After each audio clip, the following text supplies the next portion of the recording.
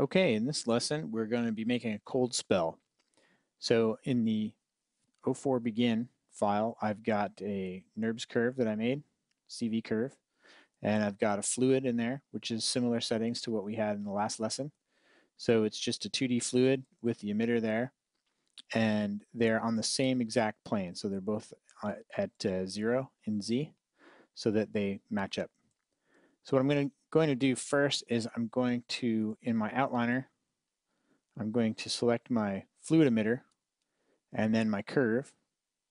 And under animation, I'm going to go to Constraint, Motion Paths, Attach to Motion Path.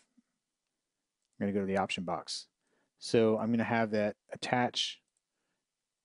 For time range, I'm going to have time slider. So that means from 0 to 150, it's going to move it over time. And I'm just going to leave everything else the way it is here. It's kind of default settings, and I'm going to attach that. And what that's going to do is it's going to move. Oh, it's actually offset because I slid my fluid, which it didn't like. So if I change that down to 0, there we go. Now it stays on the line. And the reason that happened is I had translated my fluid up before I did that, so I was getting a double transform. But so this is what we have now. Our fluid is being emitted along this spline. Beautiful. Now, it doesn't look very cold yet. We want to do a cold spell. So what I want to do is I want to make this fluid, when it's emitted, I want it to sink. So the way I'm going to do that is I'm going to give it a negative buoyancy. But first, let me do some things here. I'm going to turn on forward advection, which is going to affect the way that this gets created. That's down here in, sorry, it's under the Dynamic Simulation tab. I'm going to turn on High Detail Solve. I'm going to say All Grids. And let's do some of the things we did in the last lesson as well. We're going to, under Density Scale, I'm going to crank this up a bit so it's a little more dense. Let's change that to 1. Buoyancy, we set to 10 in the last lesson, something like that, which made the fluid go up faster. See how it goes up? Well, cold air sinks. So I want to go -10 on this. So what that'll do, if you've ever opened a freezer on a hot day or something, you see the kind of smoke that comes out, or the vapor that sinks. That's kind of what I'm emulating here. And already that's looking kind of cool. Get it? It's a cold spell. Okay, so I'm going to, jokes are free, folks. I'm going to change some things here. I want to add some velocity swirl. I'm a big fan of the velocity swirl. Let's give it a swirl of 2. Let's see what that looks like. That's kind of neat looking. Now let's give it some dissipation as well. So let's say 0.25. Let's see what happens with that.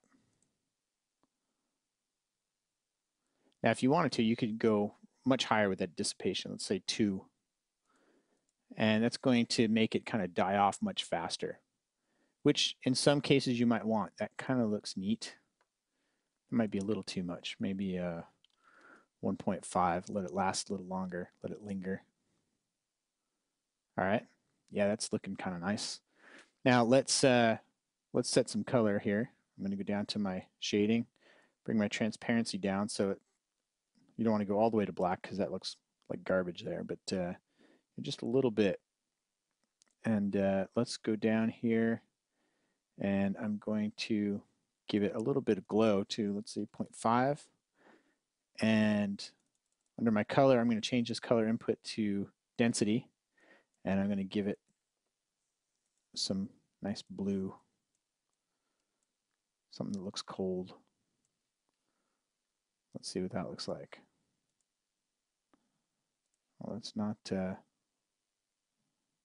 really doing it for me. I gotta bring that down. I guess it doesn't stay very dense that long. Now the other thing you can do, rather than sliding this here, which you can do, you can also affect the input bias, which is going to kind of skew the calculations one direction or the other. So if you want to go more to the right, you bring your input bias higher. And if you want it to kind of hug the left side, you bring your input bias lower, and it's going to kind of favor that left side. So I want to go somewhere in the middle here. And let's really go crazy. I want to have this white happen here, but let's give it a really dark core. And I can just kind of bring, yeah, there we go. That's looking kind of nice. Sometimes it helps to make sound effects while you're looking at it. Let me turn everything off, show none, and I just want to show my fluids. Let's see what that looks like. That's looking cold. All right, now the other thing I want to do is I want to, let me bring this back again. I want to make some secondary effects come off of this. So maybe there's something cool I can do here quickly. Let's see. Let's do end particles. Let's do an emitter. We'll create an emitter, and I'll call this snow shooter. And we'll keep it at omni, so that means they're going to emit from a point. We'll keep the particle rate the same as it is there, speed, all that stuff. We'll just keep it simple. I'm going to create that. And let's see what happens here. So now we've got these, I changed my color back to black. We've got these little white dots that are falling here. And those are the end particles that I made. So how do we get the end particles? I want it to be on this leading edge here. How do we get that to follow? Well, very simply, we could do the exact same thing we did with the emitter. So I can go into my outliner, grab my snow shooter. That's the thing that's the emitter that's making the particles. And then I'm going to also select curve 1. I'm going to go into animation, constraint, motion paths, attach to motion path. And my settings were the same as what they were before, so that should just work. Yes, there we go. So the snow falls and the coldness comes off of them. Now, I probably don't want those particles to last that long. I can go into my settings here, and I can change my end particles here. Lifespan, I'm going to say, instead of live forever, I'm going to say random range.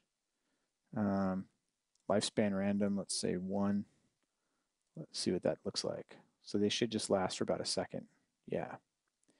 And we can go even shorter than this. I'm going to go down lower here as well. So that looks a little bit too much like a burning fuse. I liked it a little bit longer. Let's see. Yeah, it looks nice.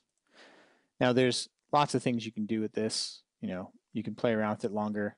Now my end particles didn't render because I didn't set up a render setting for those. Let's do that quickly. My end particles here, let's see what they are going to render as. Let's see. No, that's fine. Okay, particle render type. I'm going to change this to blobby surface.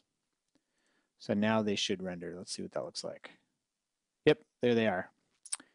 Awesome. Now I can also, just very quickly, I can set a material on those.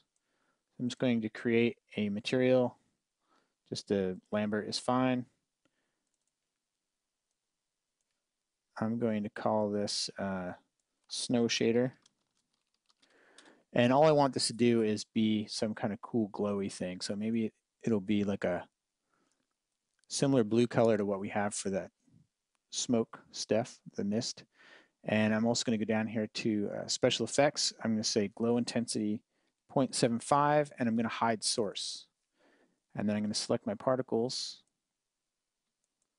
So I have just my particles, and I'm going to right click on the snow shader, and I'm going to say assign material to selection. And what that's going to do is it's going to give them a cool glow. You can kind of see them in there. You'd see it better if this were in motion, but you can render that on your own.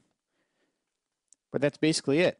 Super quick and dirty effect making snow. And the effect works best because you've layered elements. Now I could also add some sort of glowy thing to the head of this. Maybe there's some kind of cool thing I can do with the environment. If I put a light on this, the light would kind of go around like this and might cast shadows on things or illuminate different elements in the scene. But for the most part, that's it. Our cool magic. So cool. I'll see you guys in the next lesson.